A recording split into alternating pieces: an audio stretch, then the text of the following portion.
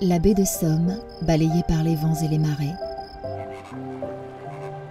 La Camargue, la farouche Brière, la Brenne aux 1000 étangs et les forêts de palétuviers de Guadeloupe sont autant de zones humides où l'eau, la terre et les hommes se rejoignent. Ensemble, ils tracent un chemin permettant de sauvegarder et de restaurer ces havres de biodiversité, souvent façonnés par l'homme, mais très menacés. Ce sont ces eaux souvent stagnantes, ces milieux fangeux qui, un jour, ont fait éclore la vie.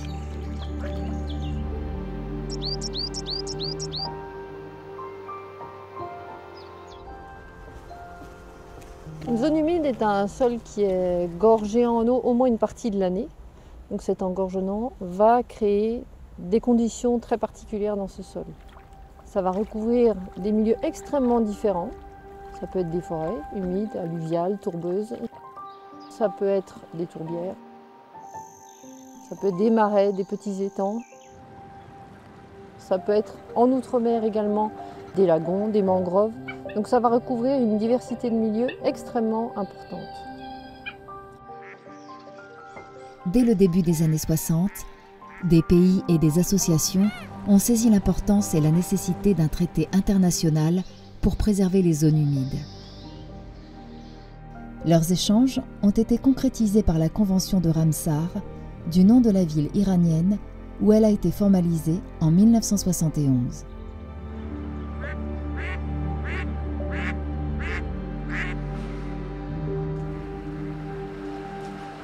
La convention dite de Ramsar, elle a trois grands principes.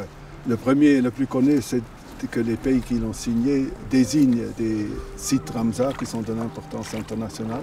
Le deuxième, c'est qu'il faut les utiliser d'une manière raisonnable ou durable. Et le troisième, c'est qu'il faut travailler ensemble aussi au niveau global et international. Plus de 170 États y ont souscrit. Et en France, un peu plus de 50 sites ont été labellisés, dont un quart en outre-mer. En Polynésie, avec ses lagons paradisiaques, dans les mares du Pinail et la baie d'Évé, des tourbières du Jura, jusqu'aux froides îles Kerguelen. Ces zones humides abritent nombre d'espèces végétales et animales, souvent endémiques et par conséquent fragiles. 40% des espèces animales et végétales sont liées aux zones humides, ce qui en fait l'un des écosystèmes les plus riches et productifs sur Terre. L'omniprésence de l'eau permet le développement d'une végétation luxuriante de roseaux, mousses, nénuphars ou zostères, et le foisonnement de poissons, amphibiens, oiseaux ou coraux.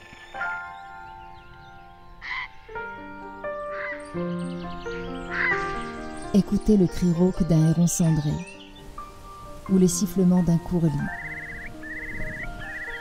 Admirez la délicatesse de l'azuré des mouillères. Touchez le velouté d'une feuille de menthe aquatique et la froisser un peu pour qu'elle exhale davantage sa senteur. Cueillir quelques brins de salicorne et les croquer juste pour le plaisir. Tous nos sens sont en émoi dans ces paysages exceptionnels. Les paysages de Brenne sont des paysages agro-pastoraux.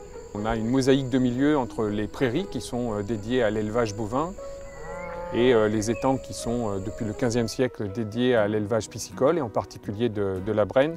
Et c'est cette mosaïque de milieux qui est à l'origine de la grande diversité qui caractérise la Brenne, classée zone Ramsar en 1991. Malgré leur aspect sauvage, tous les étangs sont d'origine humaine. Beaucoup résultent de l'extraction de minerais ou de matériaux de construction. Les autres ont été créés pour la pisciculture, activité florissante, nourricière et lucrative au Moyen-Âge. Les moines de l'époque, se devant de vivre en autarcie, l'ont développé.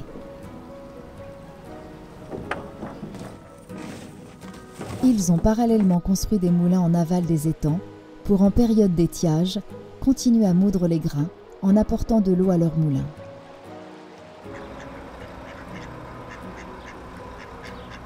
Il y a toujours un lien entre les zones humides et le patrimoine. à commencer par les bateaux, mais pas seulement. Il y a tout le patrimoine de culture. Ici, dans le Marois, c'est la culture des légumes. Ça peut être le sel sur les marais salants, ça peut être les poissons dans les pêcheries d'étang en Brenne ou en Moselle.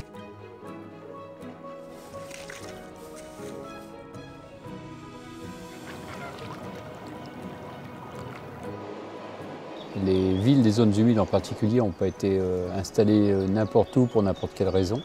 Et généralement au bord de l'eau parce que l'eau c'était la richesse.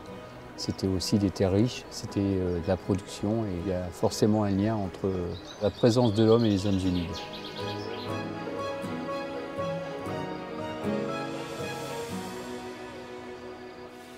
À la lisière des eaux dormantes, ou en de vastes étendues en zone inondable, la roselière est une forteresse inexpugnable pour l'homme. Formée de phragmites, de prêles, de massettes, où au printemps jaillit le jaune éclatant des fleurs d'iris. Elle abrite nombre d'oiseaux comme le raldo ou la rousserolle effarvate.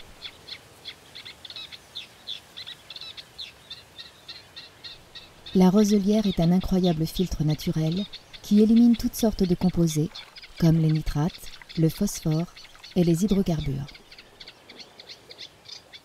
Les toits de chaume étaient dans de nombreuses régions faits de roseaux. Ils avaient toutes les qualités, la légèreté, l'étanchéité, l'isolation, sur une durée de 20 à 30 ans.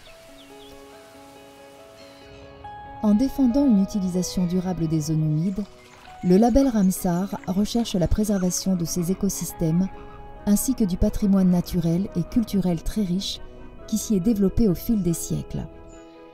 En protégeant ces milieux, on protège beaucoup plus que leur seule biodiversité.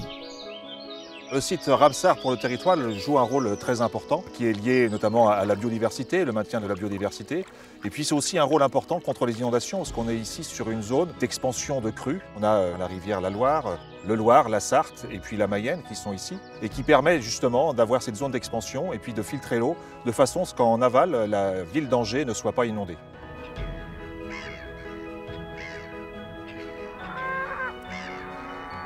L'élevage est indissociable des marais et prairies humides. Sans coupe de foin et sans pâturage des animaux, ils se refermeraient formant des milieux certes non dénués d'intérêt, mais plus banals, qui feraient disparaître la faune et la flore si spécifiques des zones humides. Beaucoup de ces marais, appelés jadis terres vaines et vagues permettant aux plus pauvres de faire paître quelques animaux, sont devenus des biens communaux.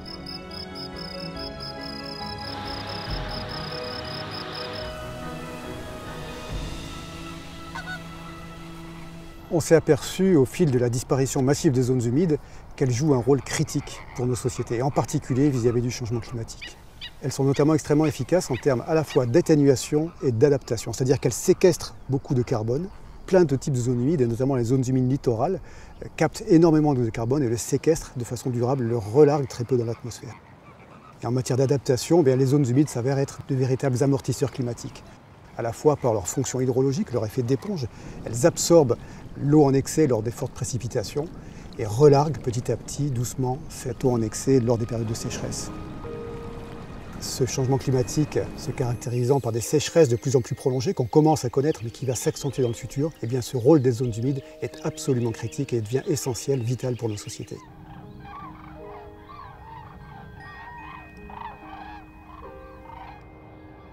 Quand les végétaux meurent dans un milieu pauvre en oxygène et saturé en eau, ils se décomposent peu et s'accumulent.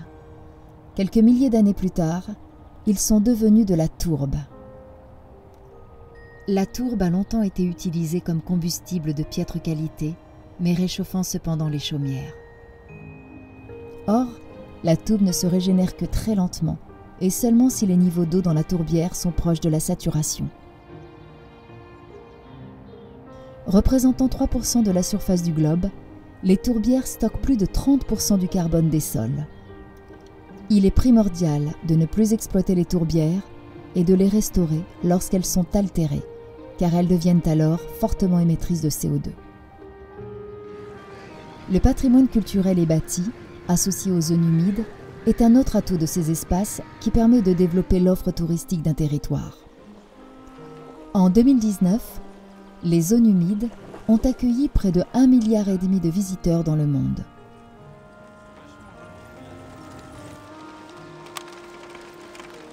Les zones humides offrent un cadre propice aux activités de loisirs et de bien-être dans des espaces naturels de plus en plus recherchés tant par les habitants d'un territoire que par les touristes. L'intérêt grandissant pour les zones humides amène une fréquentation nouvelle qui doit être accompagnée au mieux. Les zones humides sont un formidable outil d'éducation particulièrement important et judicieux pour aborder les problématiques telles que la perte de la biodiversité, les problématiques liées à la ressource en eau ou encore au réchauffement climatique. Pour sensibiliser le public à l'intérêt des zones humides, il est aujourd'hui indispensable, il me semble, de dépasser l'approche naturaliste et de multiplier les approches de découverte. Alors ça peut être à travers l'art, la musique ou encore des découvertes culinaires. On protège ce que l'on aime et on aime ce que l'on connaît. Apprendre à regarder ces mondes inconnus qui sont à notre porte sans jamais céder à l'anthropocentrisme. Tel animal n'est ni méchant ni gentil. Il est lui, simplement lui. Le crapaud peut nous sembler laid, mais n'en est pas moins digne d'intérêt. La libellule gracieuse et la frêle demoiselle nous séduisent et sont pourtant de redoutables prédateurs qu'un faucon hobereau viendra cueillir en plein vol.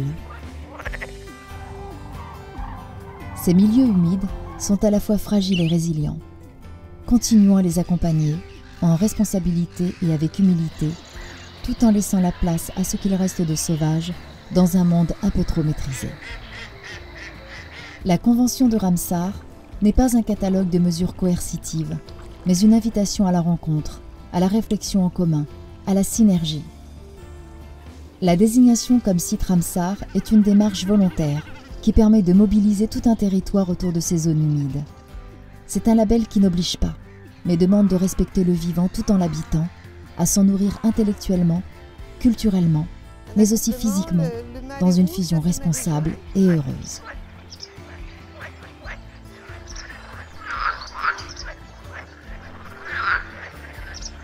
C'est assez facile en réalité, contrairement à ce qu'on croit. C'est pas une démarche administrative où il faut commencer par remplir des formulaires. Il faut commencer par trouver sur le terrain une volonté partagée entre le monde agricole, entre les élus locaux, les associations de protection de l'environnement.